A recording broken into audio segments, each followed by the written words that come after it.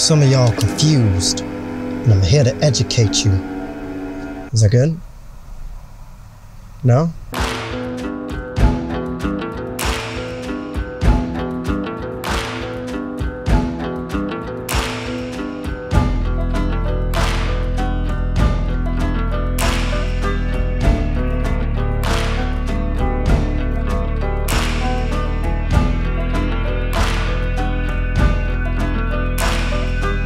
You guys are going to Anamorphics now, and I see a lot of literally some of you guys are confused on what Anamorphic's supposed to look like. You guys are either complaining that there's too much flares, too soft, there's chromatic aberration, there's too much distortion. That is the joys of Anamorphics.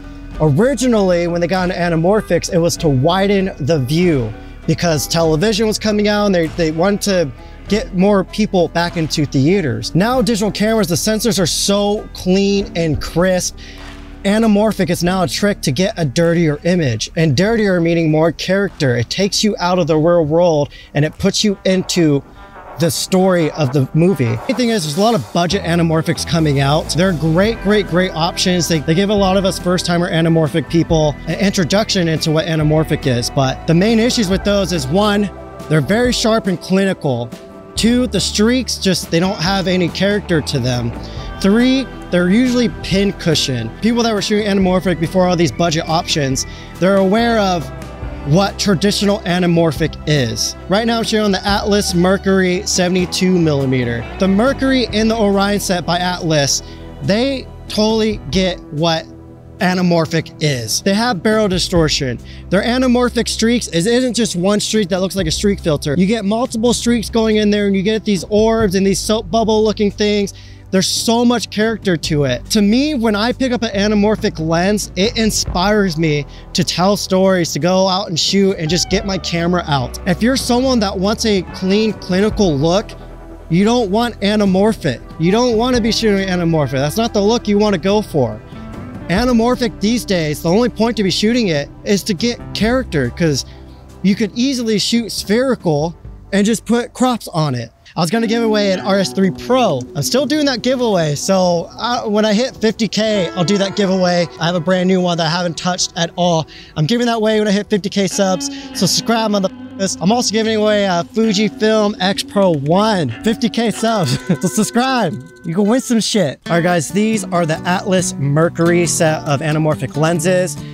If you don't know who Atlas is, they have the Orions. It was like the first proper, like vintage looking Anamorphic lenses for kind of a budget price compared to other Anamorphics. I personally have used the Orions before, but I've never put hands on them because it's always been with teams that I've used them. I know that the Orions are a little bit softer, wide open, more chromatic aberration. It's 2X Anamorphic, so you get a lot of character with that. The Mercurys are happy middle ground. They're way smaller. They're like quarter the size of the Orions in traditional Anamorphics. So once Atlas announced the Mercury set of lenses and I saw the sizes, I was like, oh shit. I think these might be the go-to Anamorphics. Now that I've got to actually use these and put them in hand, I am truly obsessed with these lenses. You guys know I've done previous reviews on budget Anamorphics, be continuing to do budget Anamorphic reviews only because, you know, a lot of us, this is still $8,000 per lens. That's still, you know, a bit up there for a lot of people that are just getting into it or just, you know, starting to find out the Anamorphics. So budget options are still great. So this is the biggest one out of all of them currently. This is the 72mm, the 36mm. This thing's very small and they're very robust. You guys saw that we had them on that Cowboy shoot and there's dust everywhere. We have bags on it. We're having transmission issues, and so we had to rip the bags off. There's no dust in here from this lens. Some of my other previous cinema lenses, just even my Canon RF lenses were caked in dust after one shoot like that. So they're built very well. Currently, you could pre-order these and they should be shipping out in the fall. So I'm still paying off taxes, so I'm probably gonna take a little baby loan out to get a set of these. I probably won't get the 36, I'll probably get the 42, that's what we're filming on right now, and we'll probably get the 72. But again, let me go over Anamorphic characteristics. Go ahead and pause that real quick. I know. Let me just kind of prove a point to you guys real quick. There's a lot of you guys that are complaining about lenses being soft or having chromatic aberration. yada yada, too many streaks, yada yada yada. You guys are the same people that are buying super clinical lenses just to cake on 3 diffusion filters and then blast it with halation and post and film grain. What are you doing? Obviously, you know you want character. So why do you keep buying this marketing that you want sharp, clean, clinical lenses? To all the manufacturers, please start giving us more character. We're over clinical. We have enough sharp, clinical, clean glass.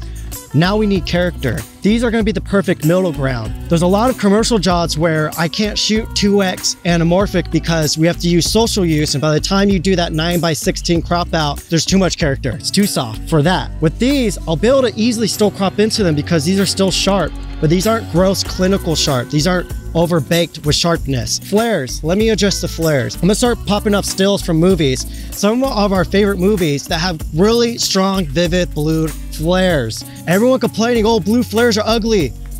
All the favorite anamorphics from the past that we all obsess over have blue, strong, vivid flares. I don't know where this hype's coming out from that it's like blue flares are bad. But when you get proper flares from an anamorphic design and they have those strong blue flares, I love it because it reminds me of those vintage Panavision anamorphic lenses, the C series, I think they are. These ones are actually, they have like a neutral flare, but like an amber flare at the same time. I don't know what it is. It looks great though. I would love if they did a blue version, but I'm actually content with the amber. I am beyond excited for these lenses. Again, everything from the form factor, they're still clean for how much character they have.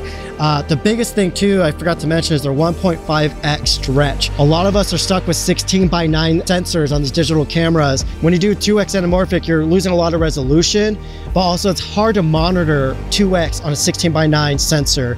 So 1.5x is like just the perfect middle ground. And somehow Atlas is still getting a lot of stretch bokeh out of this comparison to other anamorphics with similar stretch factors. So the last thing I want to touch on is pin cushion versus barrel distortion. And this is kind of like a shout out to all the budget manufacturers out there. The issue with pin cushion distortion on anamorphics is it makes the image look flat.